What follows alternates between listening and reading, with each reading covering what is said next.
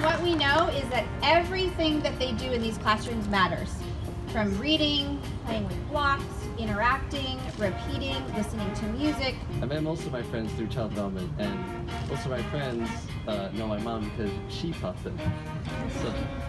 But looking back, it was a great way to start my education.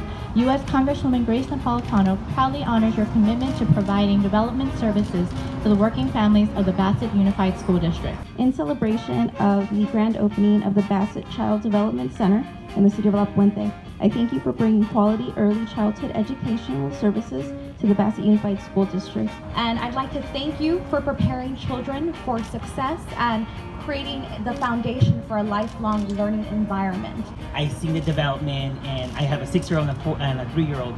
So I've seen that, as a working parent, it is tough, but there's nothing like individuals working in these development centers that help us grow with our kids.